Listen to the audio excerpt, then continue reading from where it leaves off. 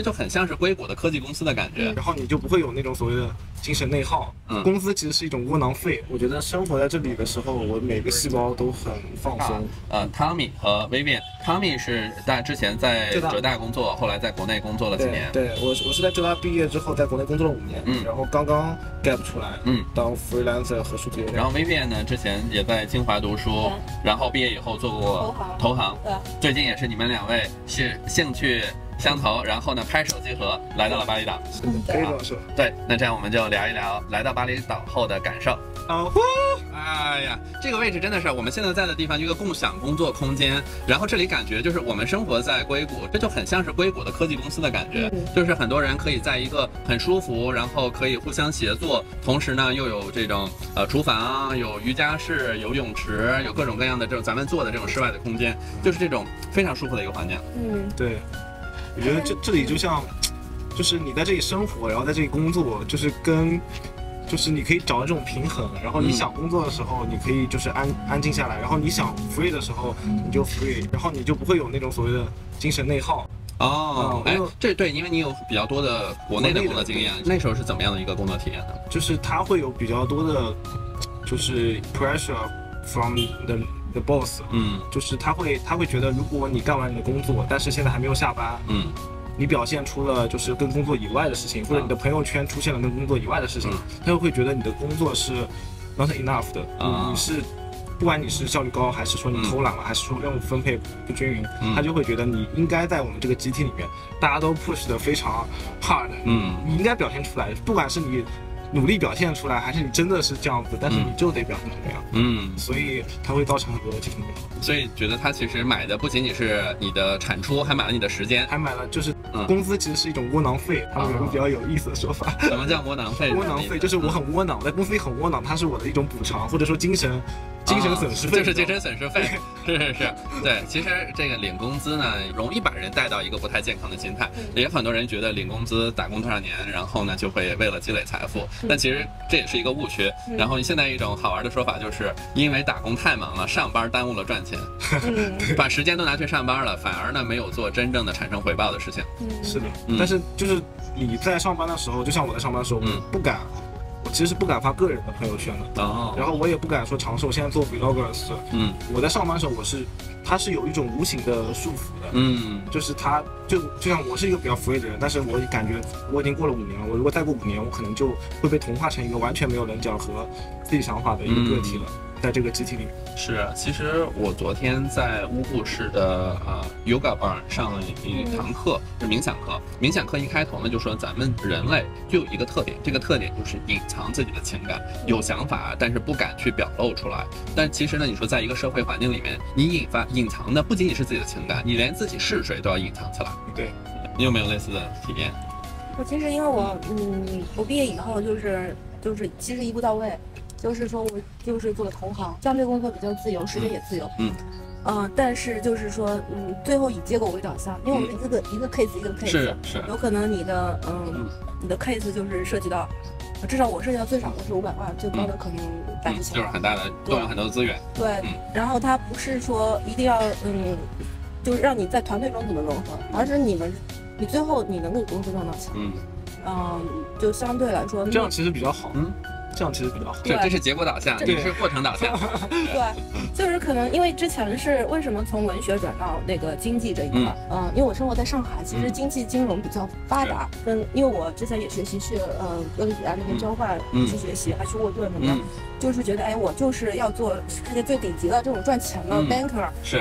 然后那个发现，就是快速的，就是我已经经历了这些，然后那经历同行这段经历，你得出的结论是什么？给你的 take away 是什么？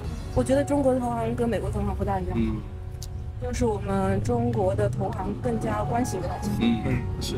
我其实不是很喜欢太多的关系相处的那种方式。因为美国投行有太多的就是大的公司，他们几十年的累积的一个大的公司那种文化，企业文化。我们中国可能所谓精品的投行，你没有那么多人。是。我觉得最后就是太功利化了。是。其实呢，你想整个社会资源的角度上来说，最终那么不管是金融行业还是政治，可能都会到一个关系的一个局里面。但是呢，由于就像你说的，这个行业金融行业在美国的几百年的历史，它其实前面可以走的路是非常长的。作为比如说去华尔街工作的朋友们，然后他们从一路的 associate analyst、associate managing director， 这其实是一个很长的职业周期。你可以以职业化的方式去走非常长的一段职业发展路线，去获得个人的成长，去带领团队。那可能就像你说的，如果是在相对初期的一个市场环境里面，小一些的团队，可能就是很快就会遇到这样一个就是以关系为核心资源的一个状态。就我觉得不停的networking 挣快钱那种方式会厌倦，然后你最后你觉得你这个体验过程有点差。因为我们中国其实中国人是很勤奋的一个民族，我们盖房子都比人家盖得快。比如说我在东京，我们家旁边有一栋楼，他说他们最后盖完是2027年。我说为什么这么久？他说因为我们这边是一个100年工程，一个栋楼要100年。是。然后我们中国有可能这栋楼2年3年，对，有可能这前年开始盖，有可能今年就盖完了。对。经过一段时间，这种很快时间要实现一个结果的导向。你会觉得意思可能差一点。这位作者他叫凯文卡利写的一段话里面，他就说呢，efficiency is overrated, moving around is underrated。他说，其实你从一个更宏观的角度上来看，效率是一个人们过度的高估了效率带来的作用。其实不断的提升效率，它也许对一个不稳当的公司，还是对于更大的一个社会发展来说，作用没那么大。找对的方向，而我们怎么找到对的方向呢？比如说企业怎么样从战略的角度找到新的商业模式，怎么样做转型，这都是需要人们抬起头来，不能天天想着提高效率，而是呢出去走一圈，去海边走一圈，湖边走一圈，走着走着就想到了，有了灵感。所以其实就像你说的，过多的追求效率，这也会挺使人厌倦的。怎么样发现想做出生活的改变，以及做这改变肯定很不容易啊，就是要承担很多风险，是怎么样去度过这一关呢？我其实是一直有一个声音在引导我，就是因为我当时本科的时候，我是去荷兰 exchange，然后我发现就是海外的生活跟国内的是2种生活。然后我整个人的性格还有我的想法就完全打开了。我有一些，然后我看 YouTuber，YouTuber 上传递的东西跟国内好像也不一样。我这个纹身是我一个 YouTuber，Cathy Nestor，famous YouTuber，然后他就会传递很多。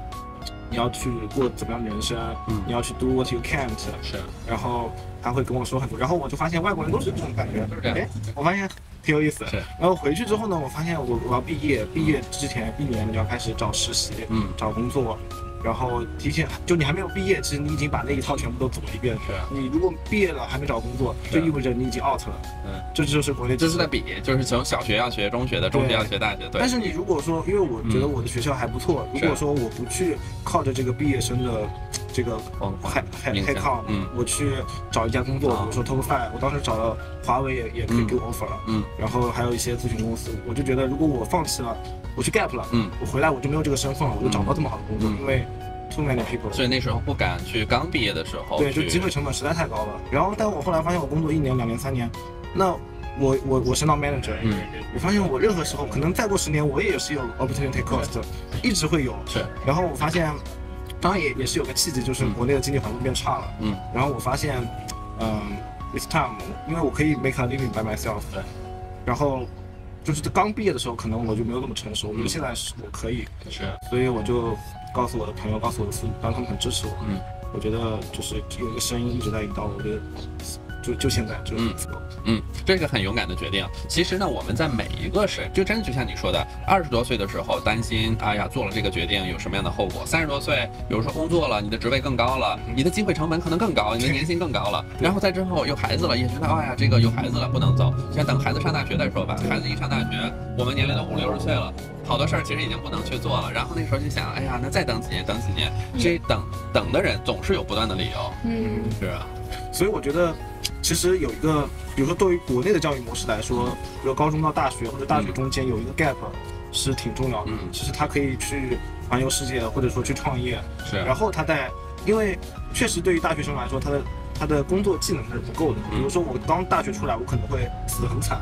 然后再去找工作也不行，但是我觉得现在对我来说就是最好的时候，因为我现在我知道怎么 marketing， 和客户沟通，我知道怎么做工作，做 group manager group， 然后我就觉得，其实这个方式可能对国内的一些普通家庭的孩子来说是比较合适的。就是从学校毕业，然后呢，在社会公司里面3-5年就是积累一些核心技能，对吧？就是学校里学不到的技能。对。然后这个时候呢，你知道怎么样去创造价值，为一个公司或者给你的投资人创造价值。这样呢，你不管做什么样的决定，你总是可以回去再创造那些价值。所以是这样考虑的。Vivian是怎么考虑的？